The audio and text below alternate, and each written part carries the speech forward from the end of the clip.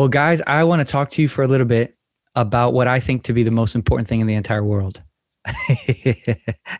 It flows into how we treat our friends. It flows into how we treat ourselves. It flows into how we preach, how we evangelize. It flows into how we pray. It flows into how we worship. I want to talk to you about the beauty of the King and how we see him affects everything.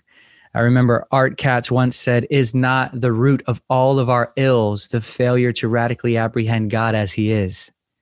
Is not the root of all of our ills the failure to radically apprehend God as he is?" So I want to talk to you about the beauty of the King, because in seeing the beauty of the King, everything changes, everything switches. The heart is seized. And as St. Augustine said, "You have stolen my heart and ran away to heaven with it." That's what begins to happen as we see the beauty of Jesus and how wonderful he is. And the text that I'm going to use for this time, and I encourage you to take some notes and follow along if you can. This is an amazing portion of Scripture. Literally, it's hard to find anything that is as unveiling of the irresistible beauty of Jesus as this section. It's in Song of Solomon, chapter 5. We see the bride and the bridegroom are throughout this entire book. And at this moment in time, the bride is asked about the one that she loves. I know those of you that are watching, you love him.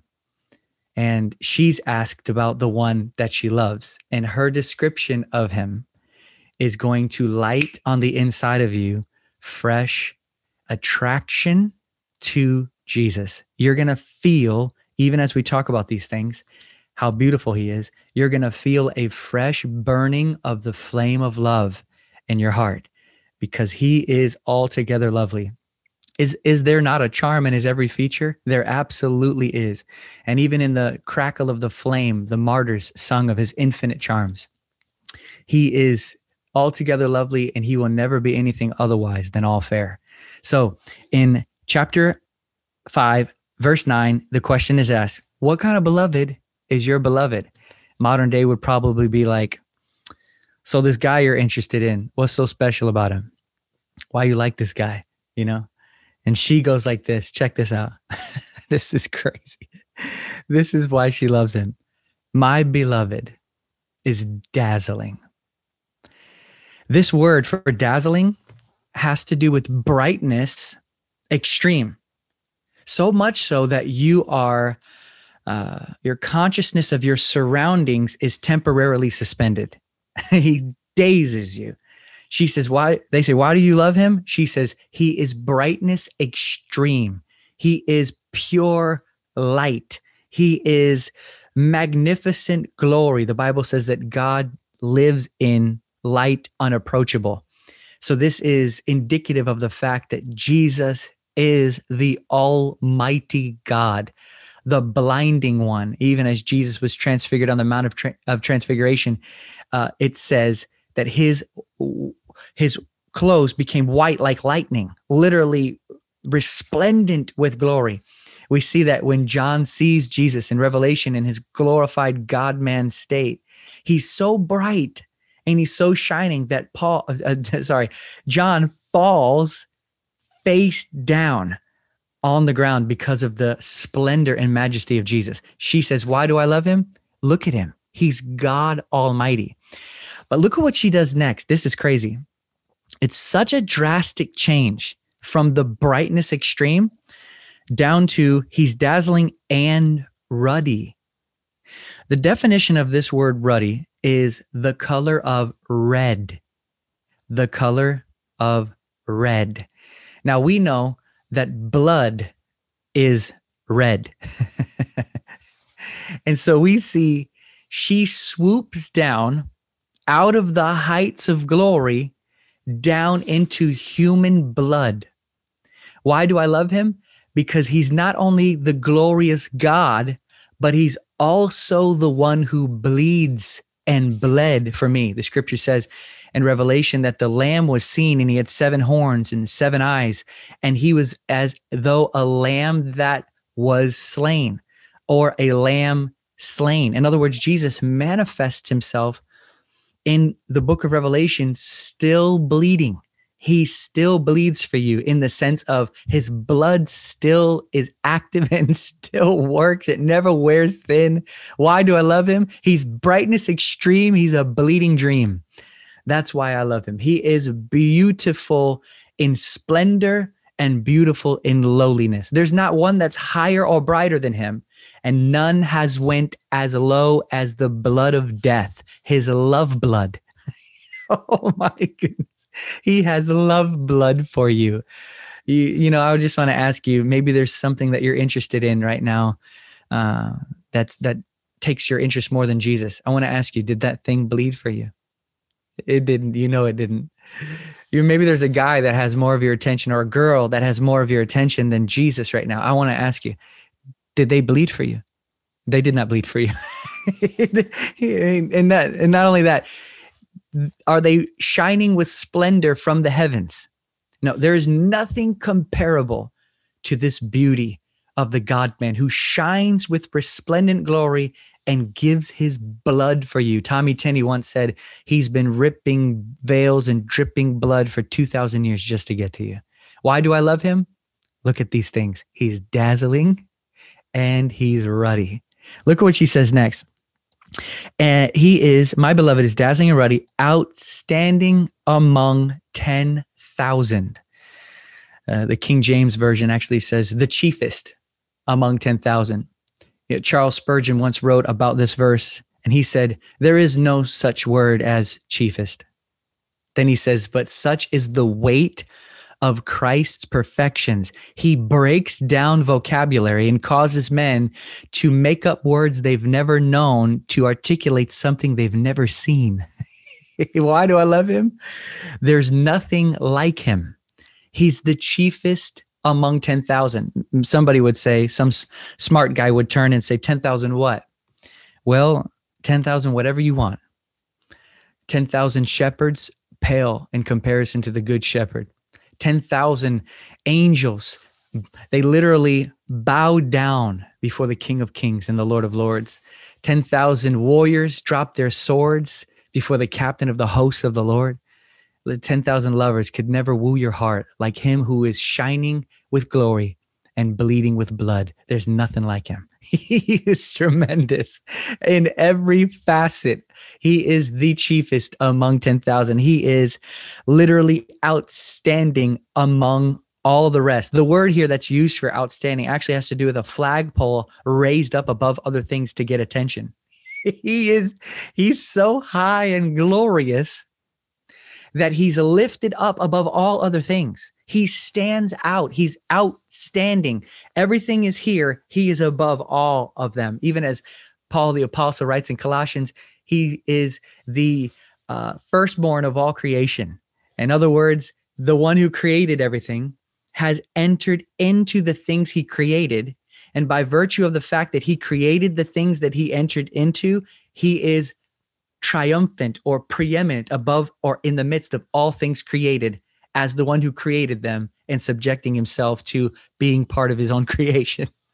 He is just transcendent among all others. There isn't anyone that stands next to him. You know the wonderful song, you have no rival, you have no equal, you know, or the other one, there's none beside you. There's none, not even one close to you. The scripture says that he's far above all who surround him. Though there are tremendous angels and there's a numberless multitude that surround his throne worshiping day and night, none of them come close to him. Charles Spurgeon once said, he said, there isn't one item on the earth that excels the smallest item in heaven. And there isn't one item in heaven that excels the smallest measure of Jesus. In other words, Jesus has set his glory, manifests his glory, even greater than the heavens. He is the beloved of heaven, the worshiped of heaven, and the worship of the earth. The angels love him because none have went higher. We love him because none has went lower than him. He is brightness extreme, a bleeding dream, the outstanding among 10,000.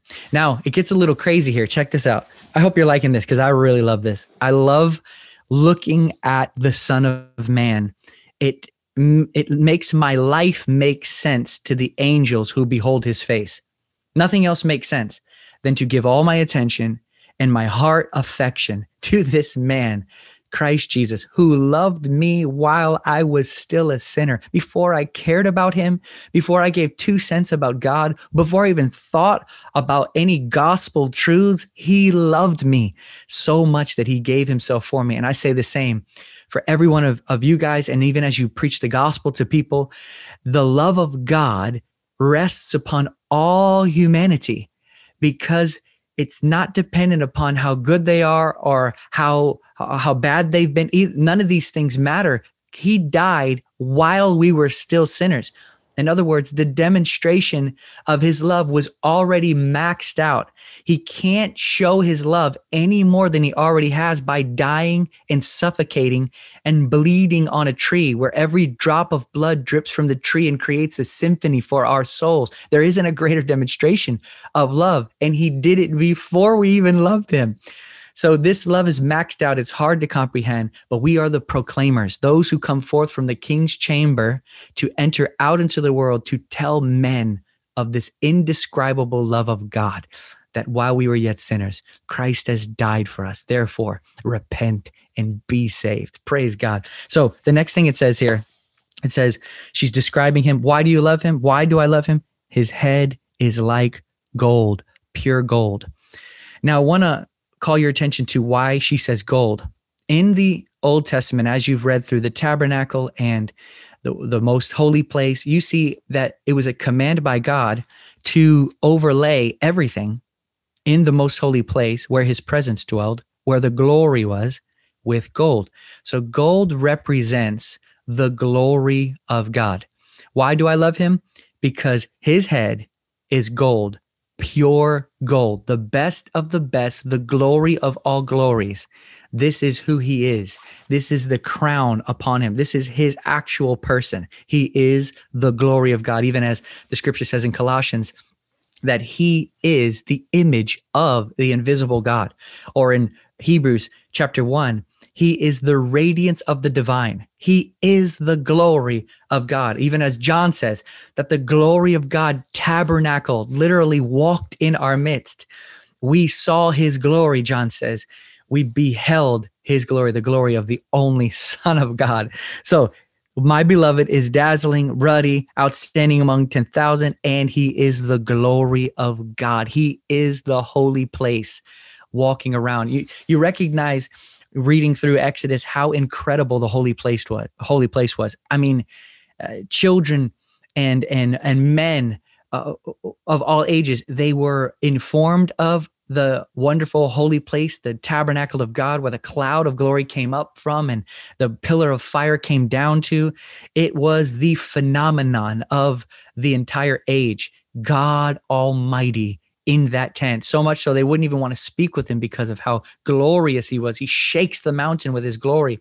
And so we see that Jesus Christ, the beloved, your bridegroom, the one who wants to marry you, the one who desires your love and your affection, the one who has given all his love and his affection over to you in order to win you, to draw you through his love, even as it says, if I be lifted up, indicating what kind of death he would die, being hung on a tree, literally suffocating and bleeding to death.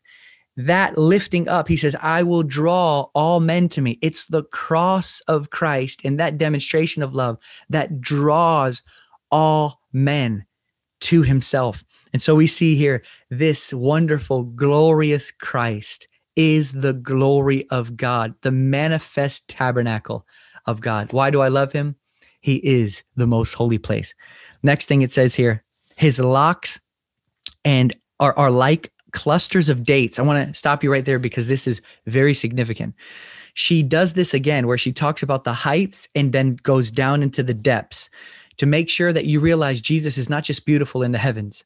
He's beautiful on the earth. He's the most beautiful in the earth, and he's the most beautiful in the heavens. Just as she said, he's brightness extreme up here, and then he's also bleeding from me down here.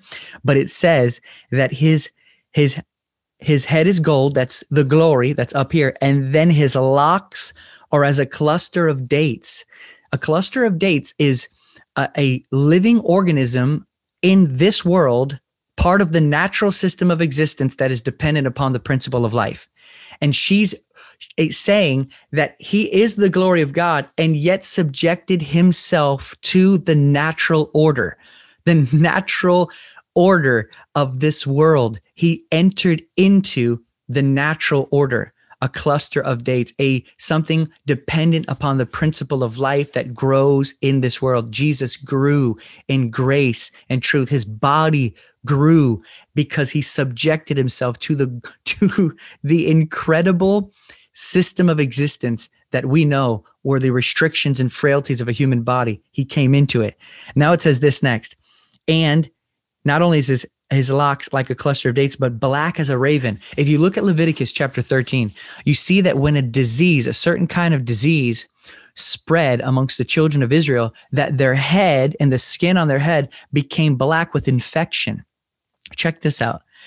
That represents disease. And she's saying, why do I love him? Not only because he's the glory of God, and not only because he subjected himself to this existence, but he also took my disease upon him. He has taken sin upon himself, as well as the phrase raven, or the word raven. We know ravens to be a dirty bird according to the scriptures, contrasted with a dove. So Jesus has taken on all of the shame, all of the disease, all of the darkness, all of the weight of sin, while entering into this system of existence as the glory of God. So we say, why do we love him? Or they say, why do you love him? She begins to preach the gospel to them. He is God Almighty, the glorious King who came down to save me in this world, became a man and took sin upon himself. He made him who knew no sin to be sin for us, that we might become the righteousness of God. Praise God. The next thing it says here is his eyes are like doves. This is beautiful because as you've read through the Gospels, you saw in John that the Holy Spirit descended upon Jesus as a dove. So this is indicative of, or indicating, the Holy Spirit. His eyes are like doves. The activity of the Spirit is inside the eyes of Jesus. People are like, why don't I have the activity of the Spirit in my life? Well, it's found looking at the Lord. You can't look for manifestations and expect them. Look at Jesus and he will cause them. Signs and wonders follow those that adhere to the person of Jesus Christ. That's the looking at the Lord. It's the way in which we see the manifest presence of the Spirit. Or I could even say it like this. Some people ask me, how do I look at Jesus? Because we always use these terms like, just gaze upon the Lord. People say, how do I just gaze upon the Lord? Well, you give attention to the Holy Spirit. Lord, our Holy Ghost, I give my attention to your presence. Knowing that the dove is in his eyes, you're looking at the Lord. This is beautiful to me. So look what it says next. It says, beside streams of water bathed in milk. I'll go through this quickly, but notice that the eyes of the Lord have the refreshing streams in them, and also the milk of the promised land. So all that you're looking for, whether it be the milk of satisfaction, indicative of the promised land flowing with milk and honey, or the streams of water that the psalmist leads the sheep by, that refreshes the soul, or the wonderful, river of his delights, drinking of the river of his delights. This is all inside of eyeball to eyeball, face to face experience of the person of Jesus Christ. Why am I dry? Well, have you looked in his eye? Dryness comes from lack of eye contact with the Lord. You see, it's easy to look in Christ's direction. It's a whole nother thing to look in his eyes. Because to look in his eyes, you got to be vulnerable. And you got to be willing to let him see all of the junk that is still in your heart that you're asking him to get rid of. And you got to be open and honest. As a matter of fact, if you look at, if we confess our sins, he is faithful and just to forgive us our sins and to cleanse us from all unrighteousness. The word there for confess, you can look it up yourself. It means eye to eye. Look at him. Remember when Peter fell, what did Jesus do? He looked at him because he wants to make eye contact and restore him. This is what Jesus does. He wants eyeball to eyeball with you because it's personal, because it's intimate, because it's direct. It is the tenderness of Jesus that restores you with his own eyes when we give attention to his wonderful face. As we're told in 2 Corinthians 3:18 and 4:6, that the glory of God is the face of Jesus Christ. The glory isn't independent of Jesus. It's actually Jesus's face. So we are transformed into the same image by gazing into his face. And we know right in the center of the face, if you will, is the eyes. And so we see next, it says, they're reposed in their setting, which shows me that as I make eye contact with Christ, I give him personal face-to-face time. I give him all my attention. His eyes that are reposed, or the word repose means resting in their setting, that he will settle me. He settles my heart. When I get flustered or I get frustrated or I get overwhelmed, if I will take time to look into the eyes of the Lord, he will settle my heart.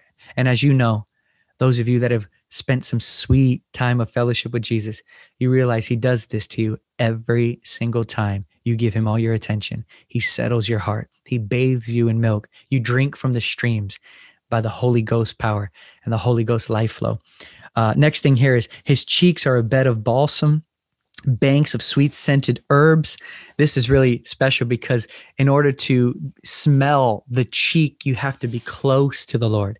There is a sweet fragrance of God that is only experienced by those who will come near.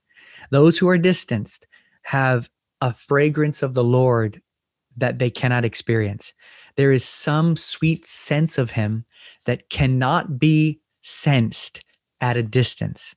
It's coming close to his face where you can see that his cheeks are like a bed of balsam, banks of sweet scented herbs. Now, this next one is very special. I love this next one. Why do I love him? She says, his lips are lilies. You know, Job tells us that the lips of the Lord are from which come his words. His words come out from his lips.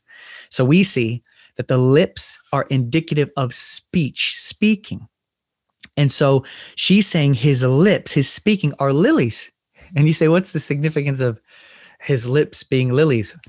Well, if you look up lilies, you'll see that they are one of the most diversely colored flowers in the world. So this shows us that his voice comes to us in so many different ways. We have many diseases, and he has many colors with which to treat those diseases. He has many maladies. He has many remedies for all our maladies, if you will. So you see, his lips are lilies. Medicinal, lilies are medicinal. So he can actually heal you by speaking to you. Some of you have experienced this before. You had pain in your heart, or one word just came. One thing he whispered to you, and it healed you up. Oh, and it's like it never happened. You remember it, but it doesn't have any power. It's almost like you're numb in that area now. He healed it all up. Maybe you need direction. Maybe you need just a fresh reminder of his love. Maybe you just need a whisper in your ear. Maybe you need encouragement. Whatever you need, whatever the variety of needs you can find, there is a lily for that. And it comes from his lips. His lips are lilies. Why do I love him? Because he heals me with his sweet whispers. Hallelujah. Blessed be the name above every name. So it goes on here. Look at his lips are dripping with liquid myrrh. You have to see this. In Exodus, the anointing oil is made with myrrh. So we want the anointing, right? People are like, I want the anointing. They're seeking the anointing. Here's where it is. It's a product of his lips. His lips drip grace, and that speaking of grace into us is the receiving of the anointing. So the anointing is not sought, it's caught from the lips of Jesus. You are the sum total of whatever Jesus has spoken into you. He shapes you by speaking to you. Whatever anointing you're going to have specifically for whatever task God has for you, it's going to be connected to direct exchange with his voice. His lips drip with liquid myrrh, that which makes the anointing. Next one, it says his hands are rods of gold. This is very interesting because the word for hands here has to do with strength, his power.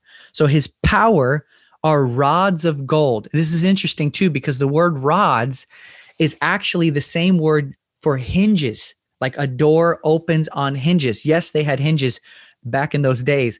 So the hinges, everything hinges upon his power, and his power is his hands. Are you seeing this? So what is the most powerful thing upon which hinges everything that has to do with Christ's hands? It is the nail-pierced hands. This is indicative of the holes in his hands, the symbol of his crucifixion, the glorified scars that Jesus still has to this day. And this is how the apostles knew him. When he broke bread, they saw his hands as he broke the bread, and they saw the nails, holes in his hands, and they knew who he was. This is what opens the eyes to seeing who Jesus is, a revelation of his wonderful nail-pierced hands. It is the gospel that opens the eyes. So we see his hands, his strength is the wonderful, and upon which hinges everything is his wonderful hands.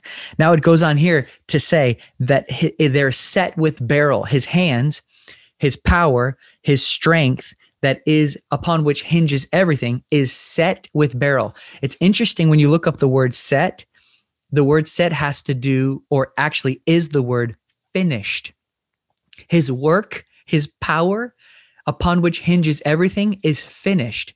Jesus said this word in the New Testament when his crucifixion was ending. He says, "It is finished." This is indicative of the great exploit of his power, the greatest exploit of his power, by which he rendered demons powerless. He stripped them and made an open spectacle of every principality and power. Every demon in hell was literally exposed naked and paraded through the street by the perfect work of a naked God dying on a tree. That is what we're seeing here. Why do I love him? Oh, because he is just these things. His hands are rods of gold and set with beryl. It's interesting too to notice that beryl is a stone, one of the stones actually that the priests wore into the holy place to intercede.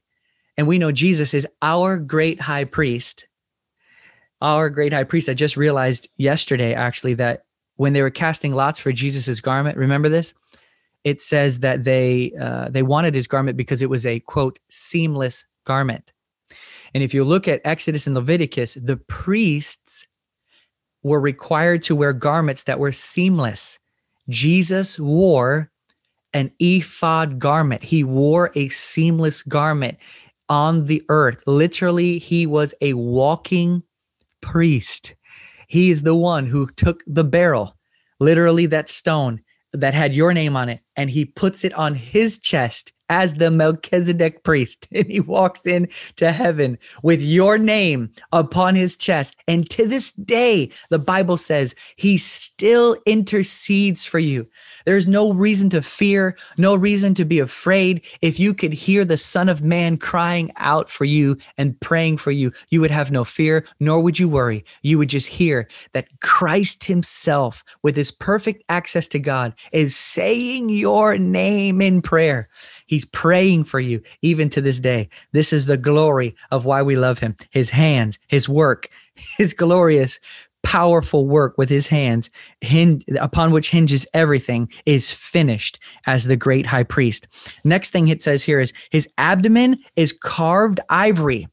Now, this is interesting because Solomon wrote this book, and Solomon was a king, and Solomon had a throne from which issued his rule, and his throne was made of ivory.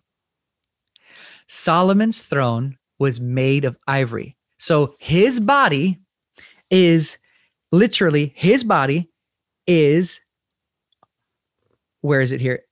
As carved ivory. His abdomen, his body is carved ivory. This shows us something, that the body of the bridegroom, the body of Christ, is connected to the rule of the king. This is showing us that those that are ruled by the king are part of the body. This is the beauty of the Son of Man, that when you come underneath his rule, you are part of his body. Praise God. And then it goes on to say here, not only that it's carved in ivory, but inlaid with sapphires. It's interesting to note in Exodus, you will find that God's throne in heaven is said to be on top of sapphire.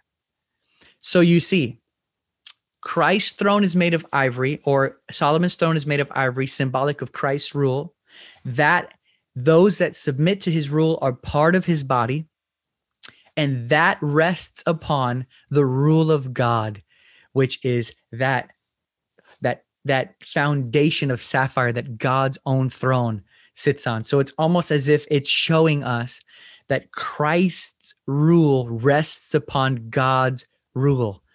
And those that submit to Christ's rule are part of his body, which rests upon the rule of God.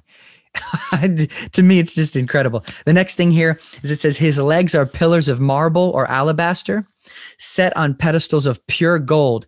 Interesting that his legs have gold underneath them and his head is gold. So from top to bottom, he is glory. He is glory in the top, glory in the bottom. Everything in between, whether it be his eyes, his lips, his hands, his abdomen, carved ivory, all of these things from start to finish are gold. In other words, the glory of God, all these things are sandwiched between the glory of God. They're all manifestations of his wonderful glory. His legs are pillars. This is really interesting because the word pillar is actually a column, which touches the earth and goes up. I mean, you've seen a pillar before. It touches the ground and it goes up. This is indicative of Christ, who is above, coming down to touch the earth. As a matter of fact, the word priest comes from the word pillar, because pillar and priest both touch the ground and go up into the heavens. The priests stand before God on the earth, and this is their, on behalf of men, going up to God. Christ is the one who stands for men in the heavens. He is the wonderful pillar. And the fact that it is made of marble just means that he is stable. I remember a story from Robert Murray McShane. He was meditating on this verse, that his legs are pillars of alabaster, of marble. And he went to see this little sick young boy. He was dying. And the boy was uncertain of if he was going to go to heaven or not. So McShane prayed for him to be healed and also preached the gospel to him. And his chosen text for preaching the gospel to the boy was, his legs are pillars. In other words, he is stable. Christ is stable. And he leaves. Sorry, did I say Andrew Murray? I meant Robert Murray McShane. Robert Murray McShane leaves. Days later, he comes back to see the sick boy. Unfortunately, the boy is not healed, but he looks at McShane with faith in him. And McShane says, what happened? You're sure now that you'll go to heaven? He says, yes, I am. He says, what changed? He says, I meditated upon what you said, that the beloved's legs are pillars of alabaster and marble. He says, and I realized that means he is strong enough to carry me into heaven. And so I thought that was beautiful. The stability that comes when you recognize he has the strength to carry you. Even as it says in Isaiah chapter 63, it says that he lifted them and carried them. He has all power and all strength to do this for us. The next thing it says here is his appearance is like Lebanon. And I want to just tell you a couple things about Lebanon. Lebanon is north of Jerusalem, and it has snow-capped mountains, white mountains. So you have to see here that when he says like Lebanon, his appearance is like Lebanon, you're talking about unmovable mountains that are white. So you see his immovable purity. You see his his strength and purity, white as snow. Praise God. And this is what his appearance is like. And then she says, choice as the cedars of Lebanon. So in Lebanon, the cedars are the tallest trees, which shows us again that Jesus is higher than all the others. There may be all kinds of tall things, but one that is taller than all of them, higher than all the other trees, is he who is the cedars of Lebanon, Jesus the Christ, immovable and pure. And then this is the last little bit here in verse 16. It says, his mouth is full of sweetness. If you've ever experienced the sweetness of God, you know that it has this incredible ability to numb you to anything else. It has this incredible ability to lift you into the highest delight known to mankind. And you realize this, that it is his mouth that is full of sweetness. In other words, there's nothing in his mouth that isn't sweet. Everything he does, even his rebukes, are so sweet. He is full of sweetness. And this next part, I love this next part. It says, and he is holy, desirable. I looked up the word for holy, and it is actually every, all, any, all, entire. Like it is all of the ways you can describe any and everything. He is completely desirable. What this means to me is that he is like a giant magnet. Everything about him pulls everything about you to himself. When you see Christ rightly, you can't but be pulled towards him. That's why it is important as we preach the gospel to show him in his beauty and his love. Because when they see him rightly, he pulls them towards him, that he would die for them when they don't deserve it, that he would love them enough. This is the key to drawing people to Christ. The last thing we want to do is trap them in a corner and collect their consent. What we want to do is show them the beauty of Jesus and let them choose, because that's where real people really being born again comes from. And it says, and this is my beloved, this is my friend. He is the one that I love, and he is a friend to me. A friend, as the scripture says, that sticks closer than a brother. All right, guys, that's what I had for you. But let me pray, and let me just encourage you before I go. You are the apple of God's eye. You say me? You are the apple of God's eye. You say, Eric, you don't know me. I don't have to know you, because he died for you already. Eric, you don't know what I've done. You're forgetting. He died for you already. Yeah, but I've rejected him. You're not getting it. He died already for you. But you say, yeah, but how many times have I turned away from him? He maxed out his showing of love to you already. So I encourage you to just yield to the kisses of his mouth. I encourage you to yield to the flood of love that he wants to fill you with.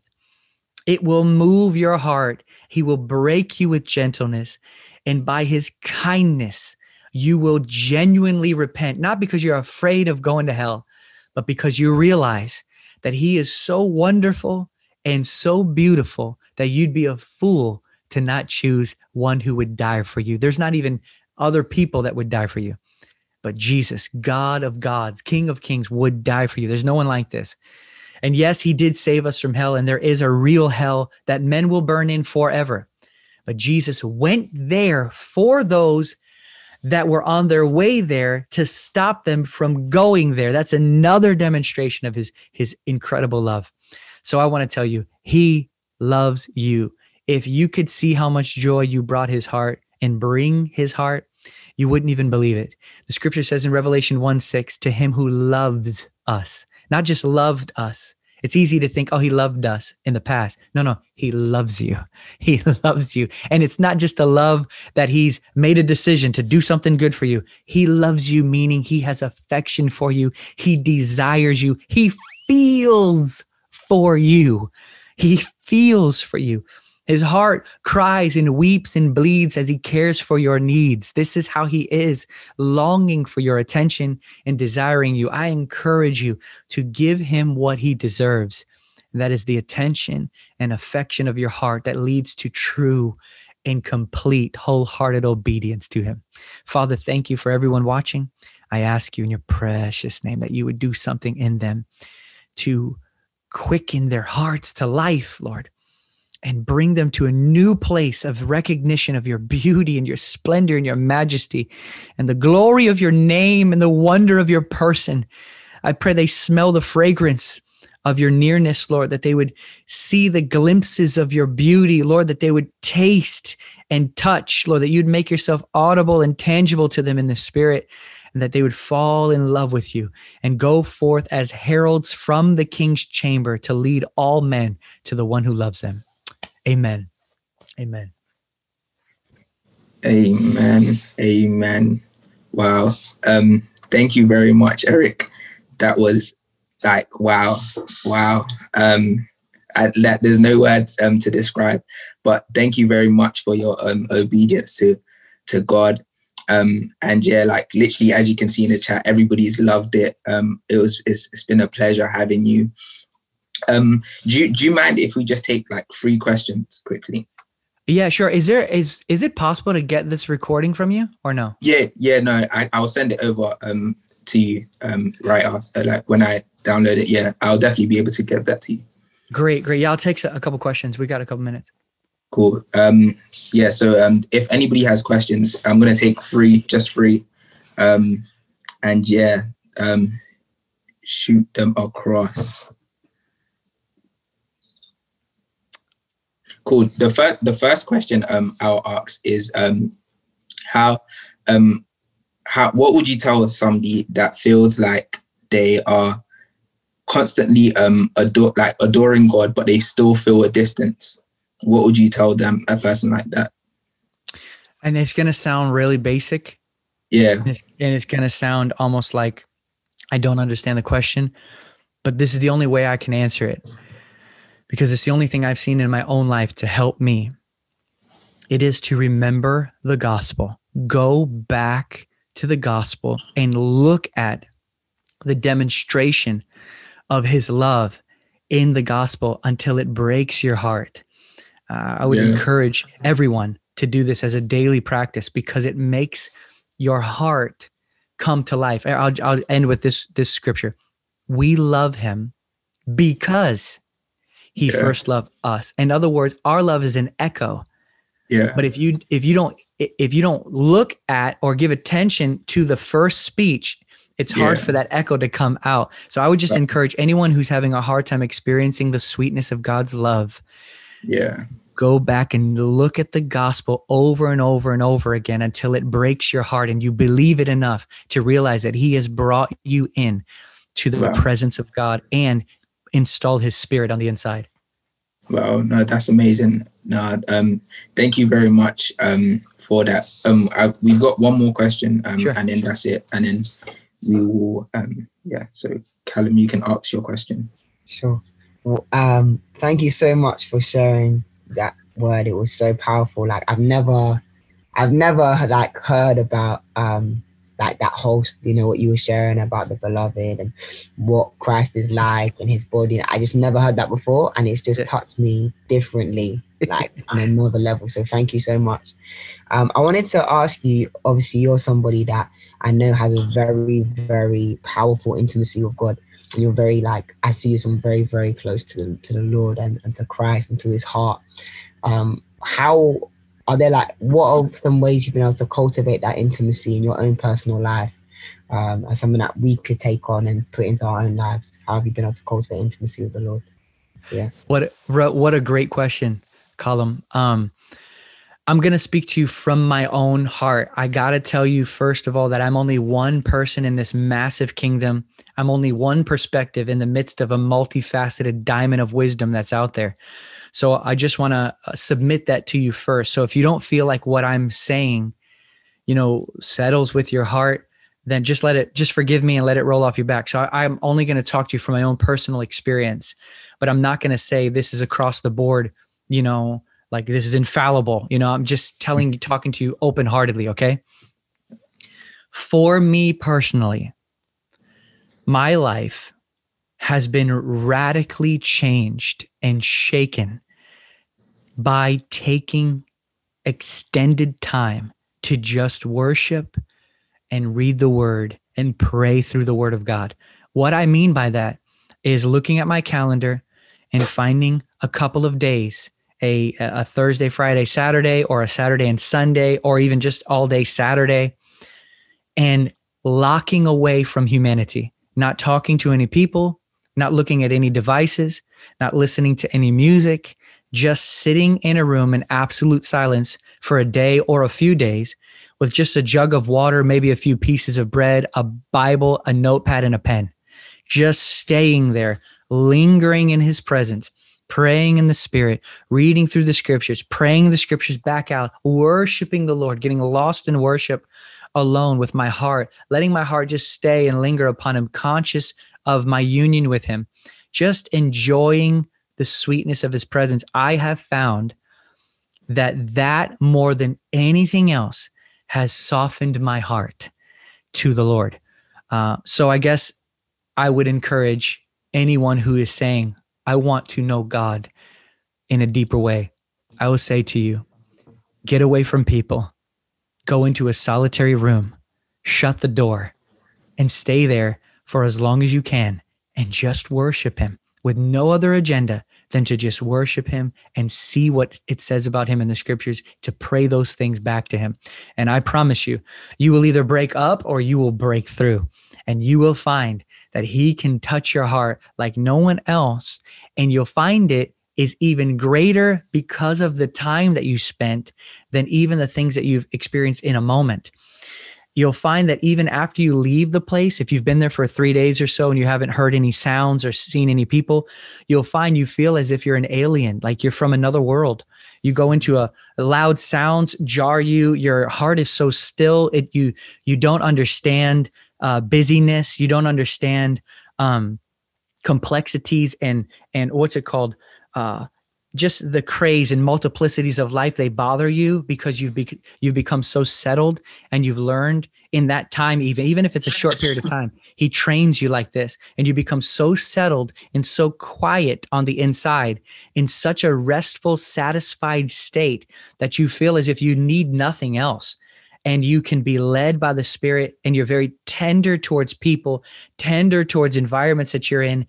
And you can just sense that I love saying the word tender because it's the best way to say what I feel when I come out from being with the Lord for an extended period of time. So the answer to my question is, I would go into a room for 3 days. Don't talk to anybody. Just tell the people that need to know. Go in there for 3 days with a jug of water, a couple pieces of bread, a Bible, a notepad, and a pen, and worship Jesus for 3 days straight. If you fall asleep, just get up and start again. And just worship him, man, for an extended time in his presence. And I promise you, if you did this Friday, Saturday, and Sunday, Monday, you will be a man that is so different than the man you were, and you will never be able to go back being the man you were on Thursday before you started Friday, Saturday, and Sunday. I encourage you with this.